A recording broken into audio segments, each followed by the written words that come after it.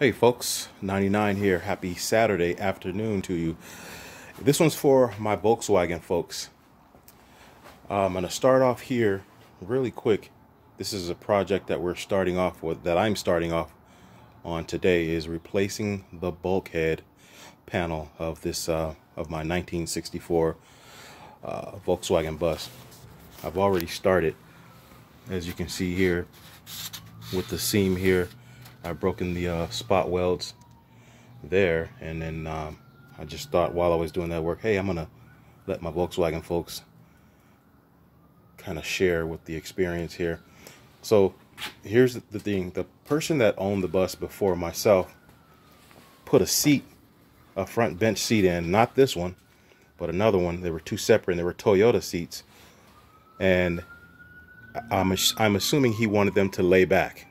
So he cut out the very expensive bulkhead, and where the spare tire goes in here, you can kind of see those of you that have buses and are familiar with them, you know, but that's the spare tire indenture, whatever you will call that right there. I'll show it to you on the new panel. But anyway, this panel is $700 plus tax from Wolfsburg West. Anyway, the person cut this very expensive panel out and put these tall headrest seats on both sides that I took out, and I have still yet to find an affordable original bus seat. So that's a third row seat that I put in there, and it's been working for me, and it'll stay there until I find an original. But anyway, here is the replacement panel, and that's a Wolfsburg West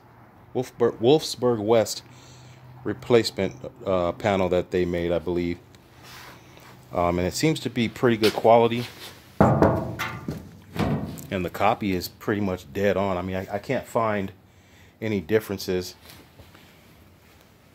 to this piece from the original. And so, and you know, most people know that I'm not a purist guy. I just want it replaced, fixed, looking good and looking well. And I'm also not a purist to the point to where I wouldn't do custom work myself. I like the custom thing, and some people that watch my videos know that, and people that I am Volkswagen friends with, they know that. But this right here, no, this guy, that's a $700 plus labor replacement and fix here. So I didn't appreciate that. But this whole time, that it's always been like that since I've had it. And I just have this bar going across here, so my seat rested against that. And I even thought about and played with the idea of trying to fabricate a panel to go across here, whether that be to take the entire thing out and do my own thing, or as far as doing my own thing, I mean, just put a flat panel there and just bead roll it the way it is here. These are bead rolls for strength, and I was probably going to leave out the spare tire compartment, because that's a little bit more complicated and difficult metal work than I know how to do. So anyway, other than that, I went ahead and ponied up. Oh, by the way, these are the American Racing Fuchs wheels, knockoffs that are going to go on there. You know, I polished them up, did the black background, and they're the offset sizes. So anyway, these are the bead rolls that make the panels a little more stiff. I have a bead roller back there in the shop, so if I would have done it, that's what I would have done. It was just a bead roll, a flat panel, and then use my brake to make these side flanges here where they would be welded to. So anyway, that's the panel for the plan for today, or the project. So my plan is to at least get the spot welds all knocked out, and then get this out of here, and then I will plan my next